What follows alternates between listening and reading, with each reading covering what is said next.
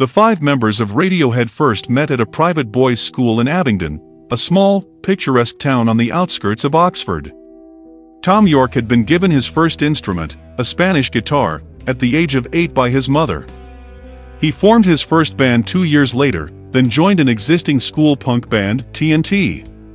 Singing for the first time, he realized he would require more sympathetic band members and formed what would become Radiohead with school friends Ed O'Brien, who looked cool, and Colin Greenwood because he was in my year, and we always ended up at the same parties.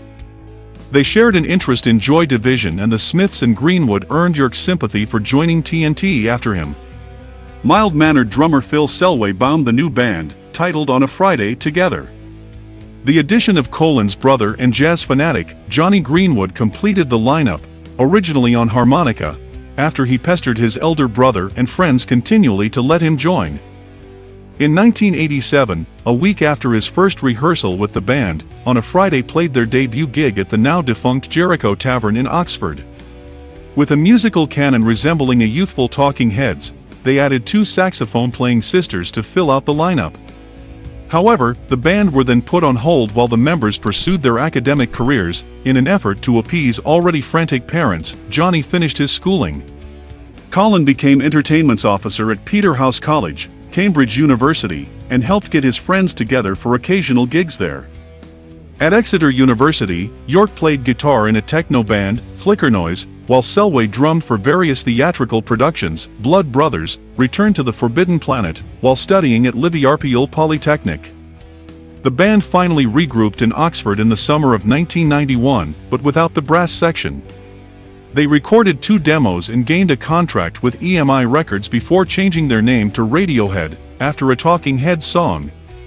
Their first commercial broadcast followed when Prove Yourself, from the Drill EP, was voted Gary Davies' happening track of the week on BBC Radio 1. 2 minor hit singles were followed by Creep, the alternative rock song of 1993, with a self-loathing lyric, "I'm a creep, I'm a weirdo, I don't belong here," stretched over driven guitars that at one point simply explode. Ignored when it was first released in September 1992, its re-release sparked enormous interest as the band toured with Kingmaker and James. Taking the band into the UK Top 10 and the US Top 40, it also announced a Top 30 debut album, Pablo Honey. Unlike other celebrated UK indie hopefuls such as Suede, Radiohead also translated well to international tastes, from the USA to Egypt. 2 years of promotional activity followed, before the release of the Bends in March 1995. With the pressure on following the plaudits, the recording process was not easy.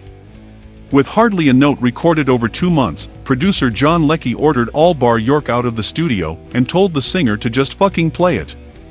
The songs came, and he and the rest of the band relocated to Abbey Road Studios to finish off the album in a mere 3 weeks.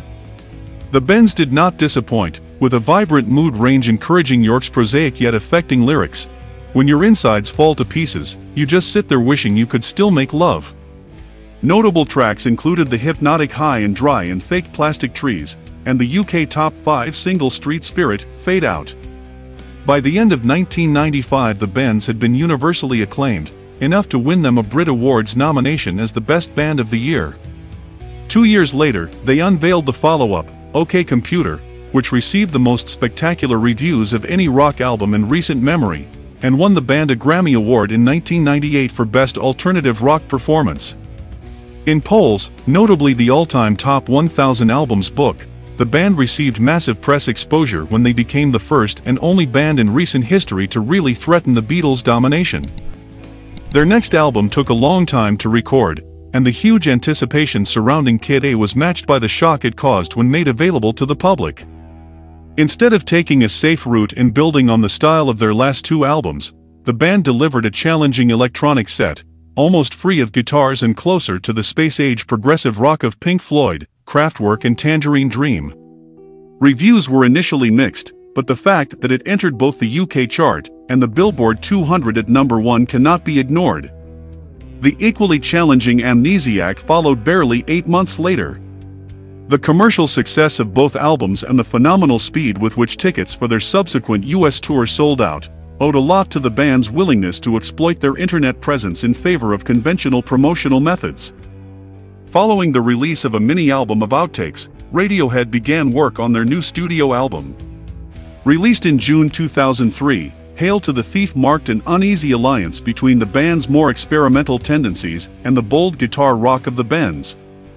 They also attracted some critical flack in America by explicitly linking the title of the album to President George W. Bush.